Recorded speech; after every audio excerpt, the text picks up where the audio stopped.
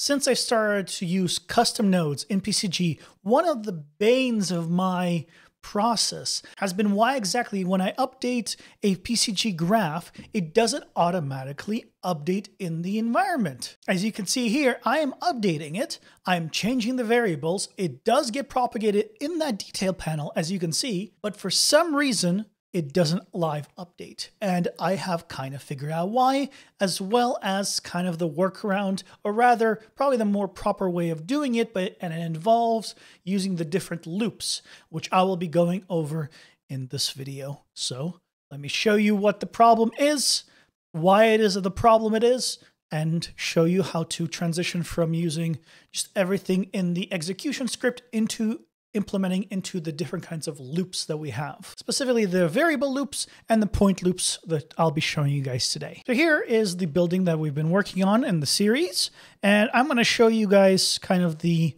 problems that we face with these custom nodes. So if I open up my PCG graph, you can see we are using custom nodes here, right? And this is all great. But one thing I noticed is if I, let's say, sample this multifloor, we're getting a lot of extra points above, which is really odd, right? But then when I update it, it's all correct again. And again, if I change a value here, if I change it, it goes back to being above until I recalculate it. Now, I had a few ideas of what it could be, but the thing that I realized is when I stop sampling the multifloor and I start sampling the merge, the node before this, before the custom node, is getting the information from this node, and it's applying it to the previous node. I'm not sampling the multifloor, I'm sampling the merge. But yet, when I change this value and I play around with it, it then breaks. And it's like applying the custom information onto the previous node. Now, this doesn't really happen if you plug in the spline sampler itself, but assuming you're having anything other than the sampler, any kind of node here, it will apply it. And to show you that it's not some weird stuff going on this merge, if I unhook the merge, and then of course fix this, you could see here's the merge. This is what the merge is supposed to be. And if I do 10, 5, it doesn't matter what I do here, it is still the original merge nodes because I'm not actually copying them over. But as soon as I hook it up and I change this value, as you can see, when I just recalculate it, it shows the original. But if I change this to 10, it's correct in the first one, even though the numbers are wrong, right? It's not 10 floors right now.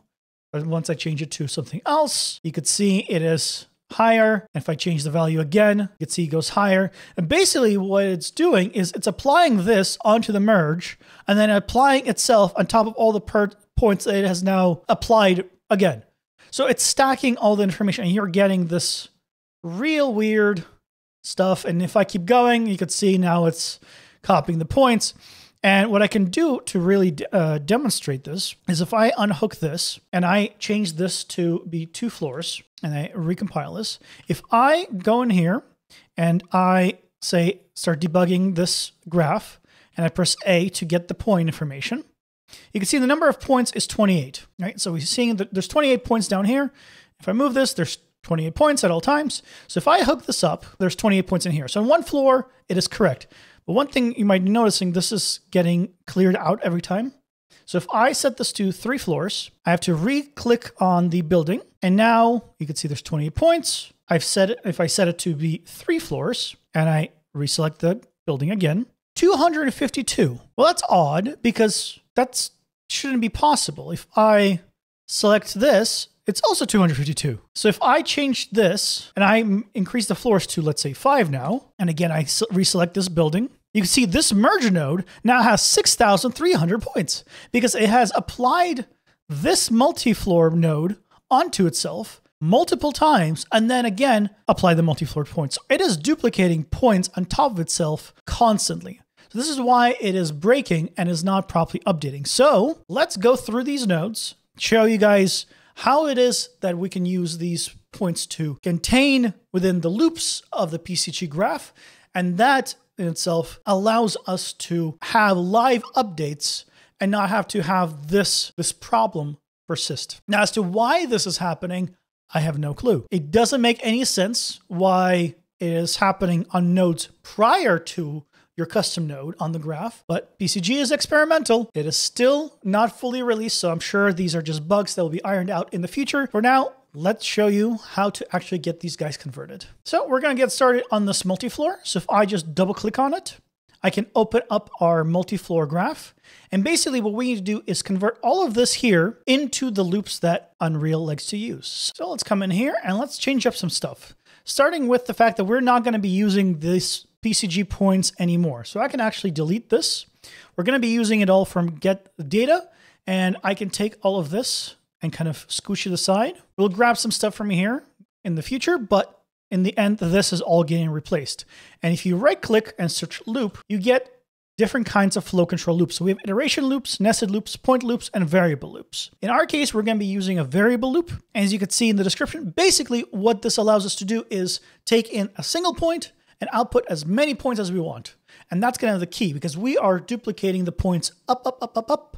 So that is what we're going to be doing. I'm going to go ahead and select a variable loop, and then I'm going to plug in our PCG point data right into the data because we can just drag it in right from here. And I'm going to right click and get in context and plug that into our in context. And then right away from here, I'm going to right click our out data, promote to a local variable, and then just call it out data. That is our final data. And before we go into this loop, I'm going to change up this information. We're not going to be using out tag data here. We're going to get our out data, and then we're going to use it to make PCG tagged data. So it's basically what we had before down here, but we're doing it a slightly different way. So I'm going to take these two, and I'm just going to plug them back in as we had before. From here, I'm just going to make an array. So effectively, we've now made a tagged data array. And now we can use the make PCG data collection and plug this in here. So effectively, we have the same result with just a few extra nodes in between. But now we're taking the data and converting it to a collection. Great. So to get this variable loop in here, if you do not see it, and you won't by default, you need to override the different kinds of loops. So in this case, we're going to override the variable loop body. And it should pop right up. And you can see it here under flow control, variable loop body. Now, the unfortunate thing is, you're not able to use these loops multiple times. And that was the original reason I decided not to use this method of creating the custom nodes. Because as you've seen from my graphs, I like to use multiple loops. I like to use many loops, go through all the points, control the index, control this and that. And unfortunately, because we're not able to use multiple point loops or multiple variable loops, but even then, we should be able to get pretty much everything we need using these nodes. It's just going to be a little bit of a minor change to the process. So with it open, let's go ahead and move this return node kind of to the side. In fact, I'm just going to move it just above here. We'll use it at a later point. Effectively, we have our endpoints, and they're going to come in one at a time. So I'm going to right click on this point, and I'm going to just store it as a local variable, and I'm going to call it stored point. Now, one thing to keep in mind is this stored point is different than this point. If I later on in here, if I take this point and I do a set members, and I take this point and I do set members, these are going to be different. Even though the point has been stored, if I have made changes here to this endpoint and then I use it down the line, the information is now different. So effectively, I'm storing this as 1.0, our in information. And then if I change these points down the line, it remembers it and it maintains the information for the endpoint. So we have basically made a backup copy of it. If I go back to our main loop body, you can see we basically are checking if the number of floors is greater than 1. Then we're doing a bunch of calculations to figure out what density is going to be set, and then setting up the different floors, and then combining it all together, and then setting it all. We're going to be doing things a little bit different now, but the result is going to be the same. So first, we're going to check if we have a unique first floor. So we're going to grab is our unique first floor, and based on whether or not it's going to be unique, we're going to be changing the first floor, because right now the points are coming in. They're coming in as 1.0 most likely, so we're going to change the values on these. Now, in our graph here, if it is the first floor, we're setting them to 0.05. So let's do the same thing here. We're going to take our points, and we're going to set members in PCG point, and we're going to be setting the density. And we're going to set the density to 0.05, the same way as we had before, if it is true. And then we need to store these points. because in here you can see it is taking an array of points. I'm going to right click on return values, promote this to a local variable, and I'm just going to call this stored points. So these are all the points that we have stored, and I'm going to take our stored points and I'm going to add this point to our stored points. So if it is a unique first floor, it is going to just set them to density 0.5 and then store them in our array. But if it is not a unique first floor, then go ahead and actually just add them still. We still want to add these points, but instead of adding them from the modified, we're just going to add them from the endpoint. So I'm going to just get endpoint, and then I'm going to plug this in. So now if it is a unique first floor, it is going to set the density in all these points to 0.05.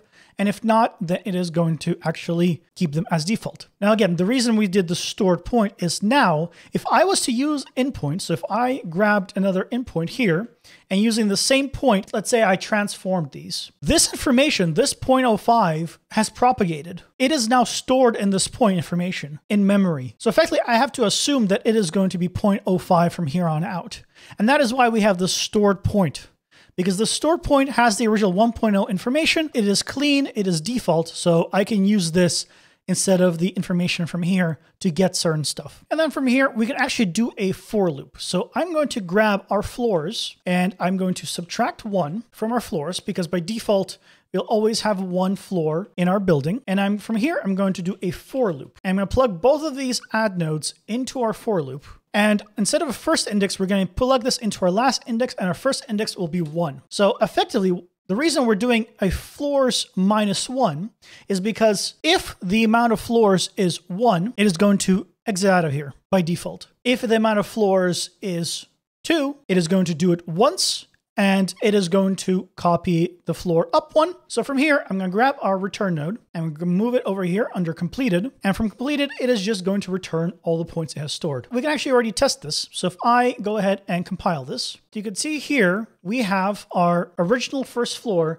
If I set the floors to 1, you can see the first floor is actually already propagating all correctly. And if I don't do unique first floor, if I uncheck this, you can see it automatically updates to the original floor design, and I can recheck the unique first floor and it gets propagated to the unique first floor. It now works, and I set it to 1, you can see it is doing the first floor. And again, I can uncheck this and check this, and it propagates right away dynamically, which is exactly what we want. Let's go ahead and open our graph here, and I'm just going to unhook some stuff. So let's unhook this multi-floor over here.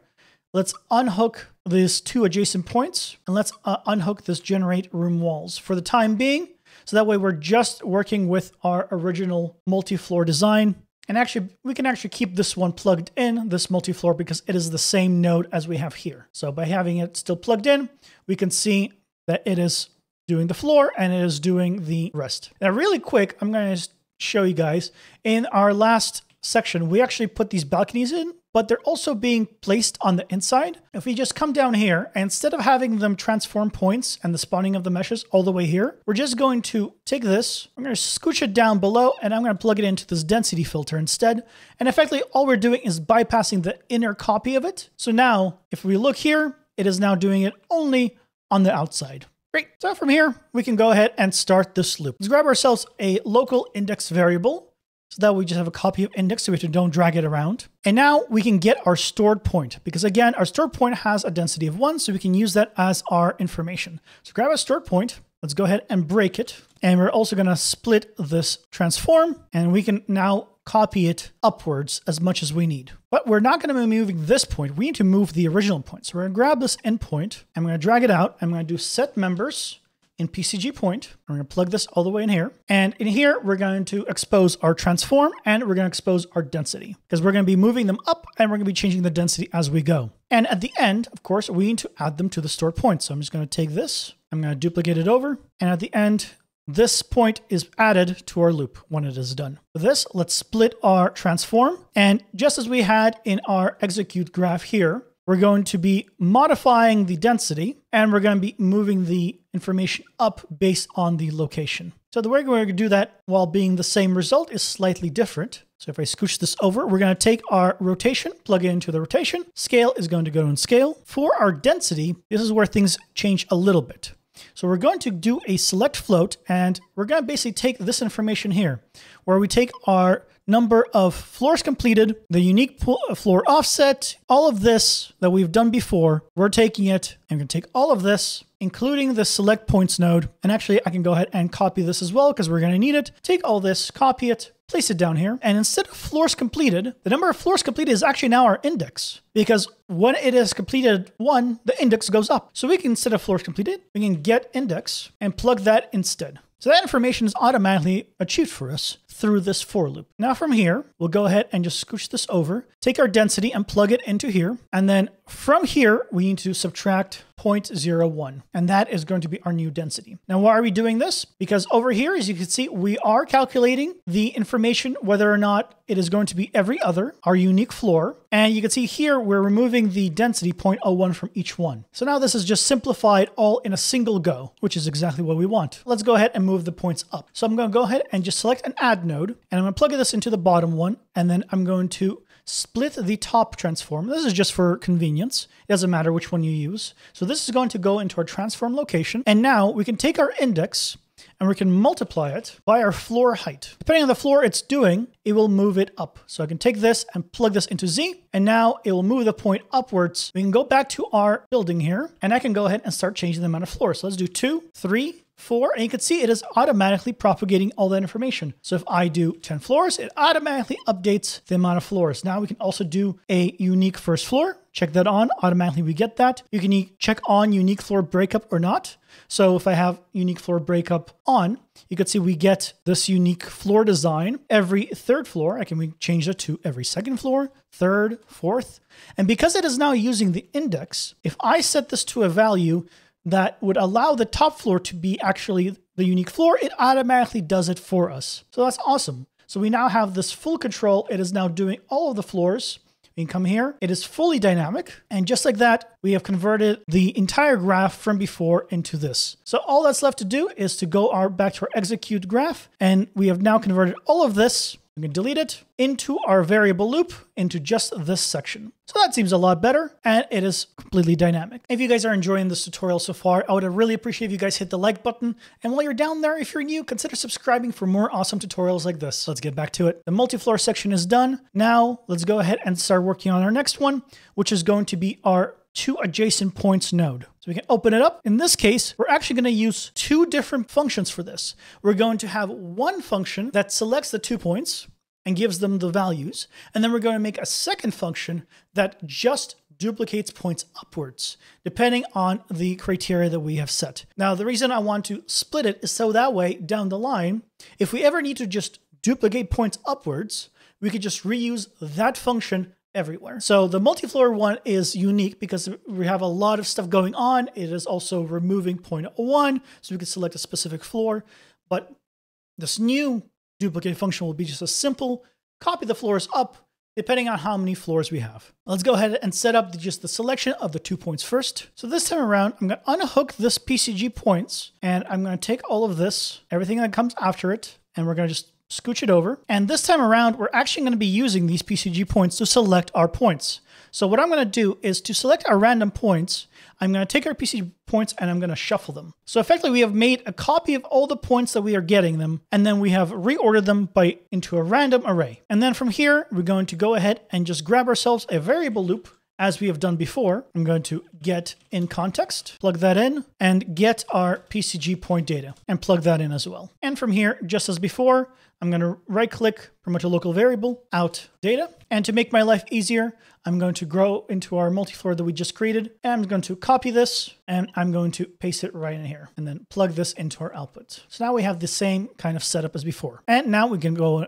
ahead and overwrite the variable loop body. So looking back at our original graph, what we were doing is whether or not there were points to begin with, we were setting them all to be 0 first in both scenarios. And then if there were multiple floors, then we were finding one, making sure it is adjacent. And then if it was adjacent, we're setting the value and going from there.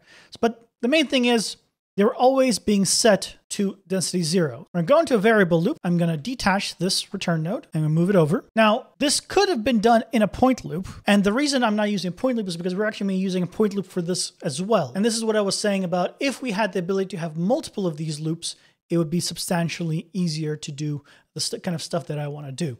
but hopefully that'll be coming in the future. All we need to do is take our endpoint and set members in PCG point. And we're going to be doing is setting the density to 0 by default. And now we're going to see if the amount of floors is actually greater than 1, because if it is the amount of points is greater than 1, then we're going to need to actually find the point that it's next to. But if it's not, then you can pretty much get out of here. So as before, I'm going to right click on the return node, promote to local variable, and I'm going to call this stored points. I'm going to go over here and I'm going to add the points that we have created from this struct in here, and this is going to go into the false, and then we're going to return this. So if the number of floors is not greater than 1, then just make all the points black, make them 0 density, and then we are good to go. But if it is more than 1 floor, then let's do some stuff. So first, let's go ahead and grab our point and let's break it to get our information of this point. And the reason we did our shuffle on the PCG points is that way I can grab our PCG points, I can grab a get node, and then I can break that point as well. And now we can see if this point and that point are equal. Because if their transforms are equal,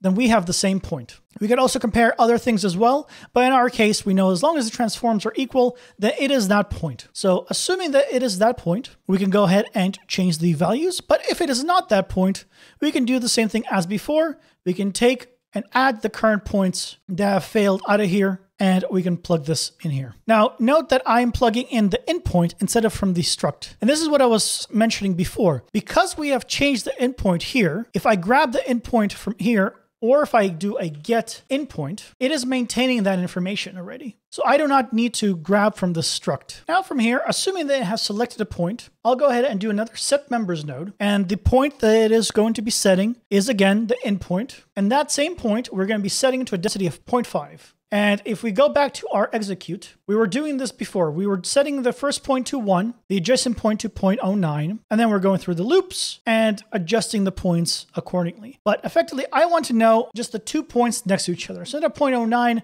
I'll be setting it to 0.5. And then as before, we're going to store this point, and then we're going to store it into a new variable. I'm going to make a variable called PCG points selected. It is going to be of type PCG points. Now, what I wanted to originally do is set this here as like so. But if I was to do this and I hit compile, you can see you get an error. Variable PCG point selected is read-only within this context, cannot be set to a new value. I'll be honest, I have no idea why it is not able to be set. Also, we have a warning here. And this is just complaining that we're grabbing it from here.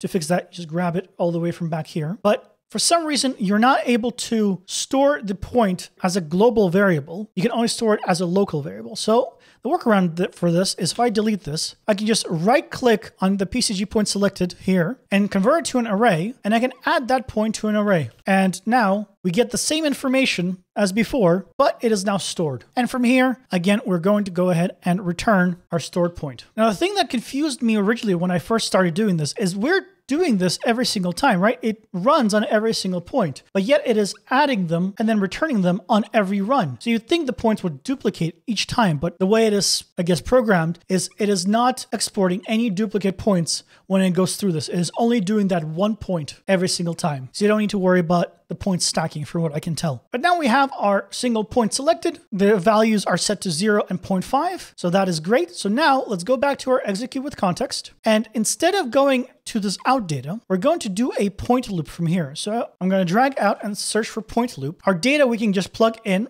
directly from our variable loop, and our in context will grab again. And this part is going to go into our out data. So now we can go using our new point. We can go through a point loop by overriding point loop body. So this is where we're going to find if the point is adjacent or not. So once we've gone through all the points, we want to go through all the points again. And now what I can do is unhook this. And what I want to do is grab this find adjacent point and plug this in here, because basically we want to confirm it. The problem with that is if I was to do this and I set this up with a branch and let's just say out the point and return value to be true, you can see we get an error. Find adjacent point can modify state and cannot be called on self because it is read-only target in this context. I am not sure, but for some reason we are not able to use functions in here. But the interesting thing is nothing that inside of it is that's the problem. We can take all of this information, we can copy it, and we just place it right in here. And the result is the same. Grab our endpoint, plug this in here, plug this into our condition, and nothing has changed, but yet this is okay. We need to make a slight modification here. Instead of getting a random selected point, we now have our PCG selected selected points. So I'm just going to grab it and I'm going to get 0. Basically, we only have 1 point that we have stored in here. So we can just go ahead and just grab it and compare it against the other information here. So whether or not it's to the right, to the left, positive or negative, we can go ahead and compare that. And assuming that it is true, then we can continue on. And if it is false, we can actually return this. So actually, I'm going to plug this in here, move it down. So if it is false, just return the point as you were before. But if it is true, what we need to do is grab our endpoint and we're going to do a set members, plug this into our true. And we're going to be setting the density on it, and we're going to be setting the transforms on it. So I'll go ahead and split the transforms. Now the density is going to be just hard-coded to 1, and our transforms, what we need to do is just grab from our endpoint, and I just make a reroute node so I can go ahead and break it here and split our transforms from here. The location is going to stay, the scale is going to stay, but our rotation is going to be controlled based on this information. As before, we were doing a calculation to see which axis this is actually going to be in, right? And then we're going and setting this up here. So I'm going to take all of this, I'm going to copy it, and I'm going to bring this over here. So this positive x, positive y, negative x, I'm going to retain. I'm going to go ahead and remove the last one, which is negative y, because as you remember from before, we were never using negative y because that is basically the last thing. If it is none of these, then it is negative y, and so we really don't need to set negative y. So I'm going to plug this right in here, in between these guys, and I'm going to right-click on all of these and create local variables out of all of them, and that will make these all accurate. And then we can go ahead and split the transform rotation from here. I'm going to take this output and plug it into our Z rotation, so that way it will go ahead and rotate around itself. And then from here, we're going to go ahead and add this point to our PCG selected points. And then we are going to return it. And make sure return value is checked on, otherwise this point will be deleted effectively. Now, why are we adding it to our PCG point selected? Well, that's because we're going to be using this information to see if we need to continue doing this. So if I take all of this and I'm just going to scooch this all to the side, what we need to do is check if it's any of these, and we also need to check if the amount of points we've grabbed is enough. So we're going to take our PCG point selected and we're going to check its length. And if the length is actually equal to 1, then we're good. If it is not, then go ahead and go false and just execute out of it. And the reason we're doing if it's equal to 1 is because, as you recall, in our variable loop body, we have added something to here. Our original point was added to this point. So it is already at 1. So the first time it finds a point that matches within these conditions, it goes ahead and sets its density to 1, and it rotates that point around. And that is going to be our spawn point. But the next time, this is now length is 2. So even if it finds a point, it falses out of there and just returns the point. So now if we compile this, and I go back to our PCG graph, and it is complaining that we have no input, I can take this and plug this in here. And now if I go ahead and recalculate this, you can see down here, we have our stairs. Now we haven't duplicated this up, but we have our stairs all the way down below. Now we do need to change the transforms on this guy to adjust to the new position, because instead of finding this point and then moving it over, we're doing this point and moving it over. So effectively, if I was to come here, because we have reversed our points, I need to go into our transform points. Instead of negative 155, it is going to be positive. And you can see now it is correct. Now it is removing the points down here. We're going to be fixing that, and we're going to be copying it over all the way upwards. But our 2 points node is basically done. We can take all of this down here, and you can see this entire thing was now condensed into 2 loop bodies with a variable loop here and our point loop. So significantly cleaner, but of course we are missing the ability to copy the points up. Now, if you guys are struggling to follow along, there is a link to the Discord in the description where you can hop in and ask any questions you'd like and join the community. Or if you would like access to these files and you want to help support me, like these lovely people here, you can join the Patreon where I do post the original project files for all of this. You can grab there as well. So thanks again to these lovely patrons, and let's get back to it. So for the actual copying points version, we have some of that already in our multi-floor. So we're going to take our multi-floor, and I'm just going to duplicate it. Instead of multi-floor, I'm just going to say duplicate points up. And that is the node we're going to be using. I'm going to go ahead and open it and open our graph, and I'm going to change the node title override to, instead of multi-floor, I'm going to call it duplicate points up. In this version, we're going to not only want to duplicate it up, but we want to have the ability to have a unique top floor and a unique bottom floor. Now, the reason we want those is because in our staircase, we have the floors cut out, but we want to be able to filter that out as needed. And we want to also, again, have that top floor not go all the way to the roof if we don't want to. So we want to have a unique bottom floor and a unique top floor as options. So let's do that. Let's go ahead, and I'm actually going to delete unused points right now. So I'm going to make a new Boolean as well. I'm going to call it unique top floor, and I'm going to make that exposed. And we already have a unique first floor, so this is going to take care of both of those scenarios. Now let's go ahead and open up a variable loop body, and we're going to be changing up some stuff here. Starting with the fact that we don't need this unique first floor, we can go ahead and remove all this. We can remove this, plug this all the way into our for loop. And in this case, instead of the first index being 1, we're going to set the first index being 0. And that is because when we're duplicating the points up, we want to make sure that the original point is remained. By having it at 0, 0 times its floor height will put it back onto the ground. So that's why the first index will be 0 instead of 1, because we're not taking the point and keeping it. We're just going to go ahead and remove it and then basically recreate it starting at the ground level. You could, of course, set first index to be 1, but then you have to store it and then reuse it. Just different methods for the same result. Now in this scenario, we're not going to be setting this unique floors. We're not going to be setting it offset, so we can go ahead and remove all of this. We are transforming the points upwards, so all of this remains. All of this is good. The only thing we have left is to change the density that it is set for the first floor and for the last floor. So what we're going to do is we're going to check if the index is actually equal to this floors minus 1. So if it is the last index, then we can do something. And we're going to check if the index is 0, if it is the first index. So if it is the last index, and we're going to check it if we have our Boolean turned on, if we have the unique top floor turned on as true, and our density is greater than 0, then we will execute. The reason we have this greater than 0 density is we only want to do this on points that actually have information on them. We don't want to change this on anything that doesn't have information. So from here, I'm going to grab our density. I'm going to do a select float node, and I'm going to plug in this add node right in here, right into our pick A. And our regular density is going to go into B, and our A will go to 0.5. And then I'm going to grab ourselves a second float. And instead of going into the density, I'm actually going to take this one, plug it into B, and our A will be the density minus 0.2. So whatever it is, we're just going to lower it a little bit to give that variation between the points, and that is going to go into our density. Now for pick A, we're going to do the same thing. We're going to take our points. We're going to check if it is the first index. We're going to check if this density is greater than 0, and we're going to check if this is the unique first floor. And just to have consistency, this is called top floor. So instead of first floor, I'm going to call this bottom floor, and this will go into pick A. So now I can go under edit, delete unused variables. I can go ahead and delete all of these.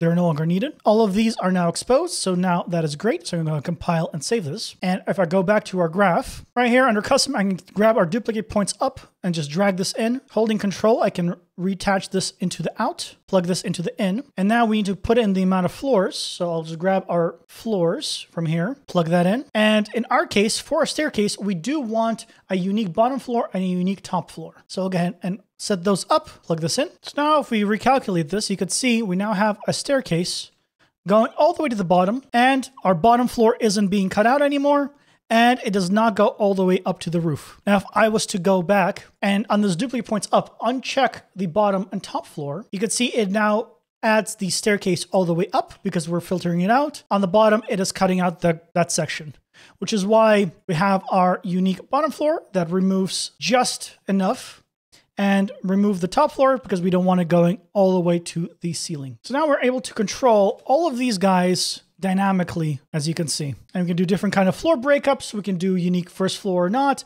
All of this is being adjusted automatically and dynamically as it should be without needing to move this point around. Now, the only thing that's left to do is to change up this generate room walls node. Now, this one is a little bit more complicated because we're doing quite a bit here. I need to still figure out the best way to do this one. We might break this up into a few functions, one that gets a random node function, one that goes through a loop, etc. We'll see how we tackle this one next time. Other than that, hope you guys have a fantastic Christmas.